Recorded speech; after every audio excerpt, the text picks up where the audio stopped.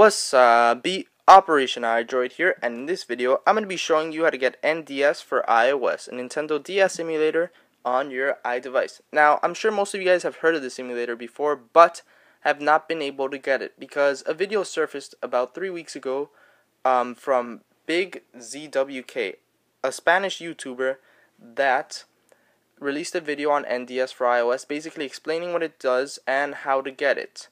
But I know a lot of you guys do not speak Spanish and were wondering how to get this. So luckily I speak Spanish and I was able to watch his video and learn how to do it. But in his video he shows you how to do it with a computer.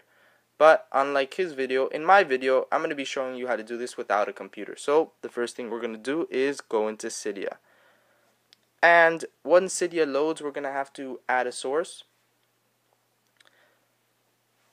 And that source is going to be the Hack Your iPhone source. So we're going to go into the Manage tab.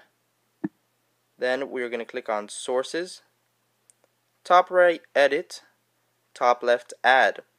And we're going to type in repo.hackyouriphone.org. And we're going to add the source. It's going to verify the source. It's going to ask us to add anyway. So we're going to go ahead and click on Add Anyway. It will begin to update the sources and install the packages from that source onto your Cydia so that you are able to install them. And then finally, we can return to Cydia so that we can get the application that we need to get. And what we'll be getting from this source is Safari Download Manager and AppSync 6.0 Plus. So if you guys already have both of those packages, then you don't need to get them. But for those of you that do not have it, we are going to return to Cydia and then search for those. Once this source finishes adding, so return to Cydia. Now we're going to go into the Hack Your iPhone repo here. And let's scroll down to the S for Safari Download Manager. As you can see, it's right here. Let's go with that one. We're going to click on Install at the top right. And then we are going to click on Continue Queuing because we need to get one more package. So now we'll go back to the Hack Your iPhone repo. And now we'll go to the A and look for AppSync 6.0 Plus. It's going to take a lot of scrolling to get to the app, but should be around here.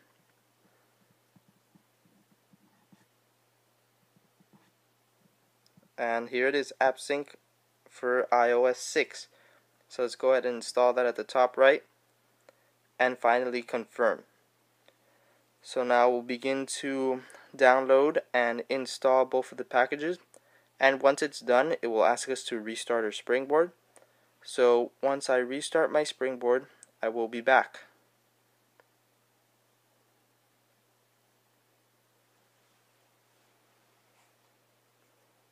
So once our Springboard restarts, we can go back to our home screen and into our Safari browser.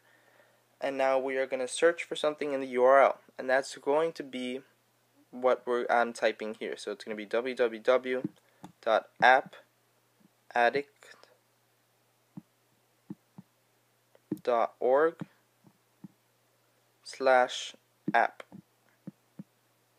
And we're going to click Go, and we'll get to a slide to install page. So this will be the installation of an application. So it's going to ask us to install. Once you slide, click on Install, and it will begin to install right there, as you can see. So we don't need to watch that finish installing. What we can do is go back to Safari. So now we are going to open a new tab, and now we are going to search for the actual NDS for iOS download. So we're going to search www.speed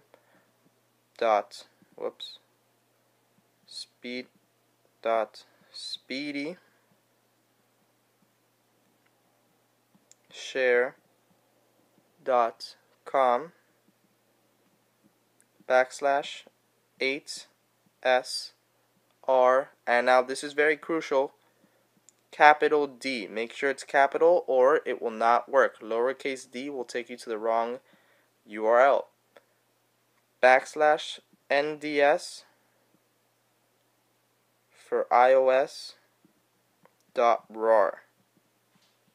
And now we can click go, and it will take us to the download site. And as you can see, it says download NDS for iOS, has 5 stars. And we're going to click on NDS for iOS, and that will begin our download, which will not take very long. And now as you can see, it says NDS for iOS.rar, and we're going to click on open in iFile. Then this will take us to iFile where it was downloaded to. And now it will ask us either zip viewer or unarchiver. We're going to click on unarchiver to take the NDS for iOS .ipa out of the .rar file. Perfect. So now once we have the NDS for iOS .ipa file out, we're going to click on it, and it should open in the App Addict application that we just got. So it will load the App Addict application, and then we can go about installing the NDS for iOS application. Alright, so now we can swipe towards the right, and we're going to click on installer, and here we have the NDS for iOS.apa. So we're going to click on it and click install. This will prepare it and ask you to install it. We're going to click install, and it will install the NDS for iOS, and unfortunately it does not have an icon, which is pretty sad, but we can work with this. Anyways, when we open the NDS for iOS, it'll just be blank like this because we don't have any games. And now we can go home to find ourselves some games. So now we're going to go back into Safari, open another tab, or just leave this page here. We're going to go to coolrom.com. A very good ROM website, and it will automatically direct you to their mobile website. And then from here we can search for our Nintendo DS games. So now let's scroll down and click on ROM files, and then we're going to search for Nintendo DS because that's a system we want to get games on.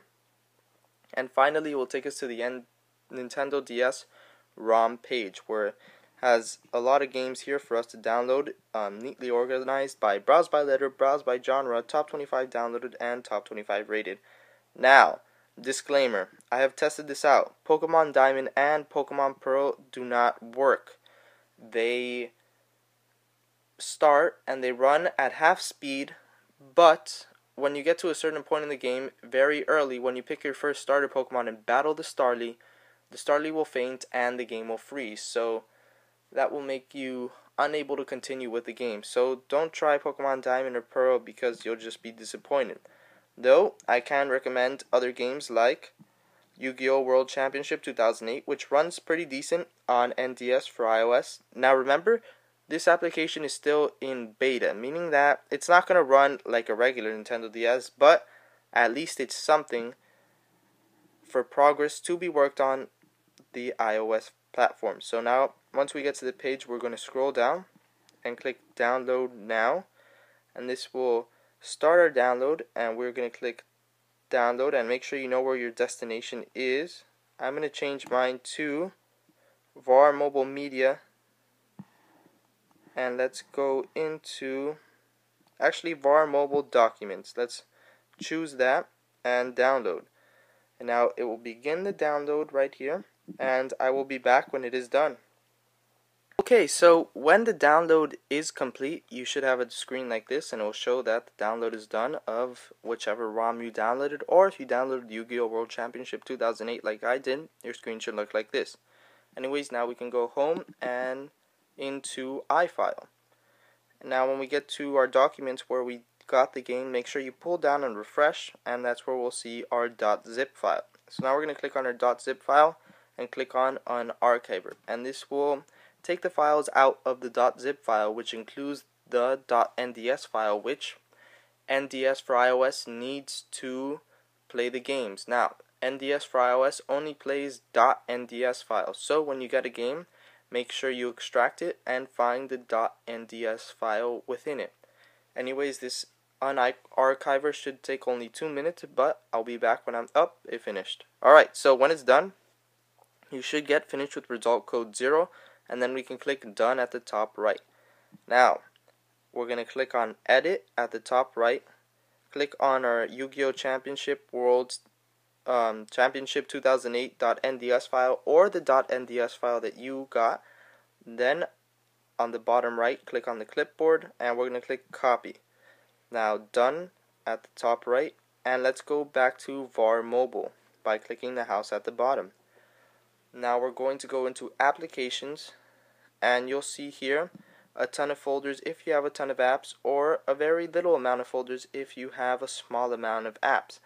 Anyways, these folders do not have names, but you need to find the NDS4iOS folder. So when you click on a folder, it will have the name of the application. So as you can see, this is webviewservice.app.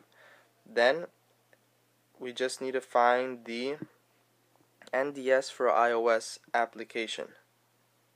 And here it is. So as you can see, here's a folder that says NDS4iOS.app. Now, when we get to this screen, we're going to click on Documents, and at the top right, click Edit.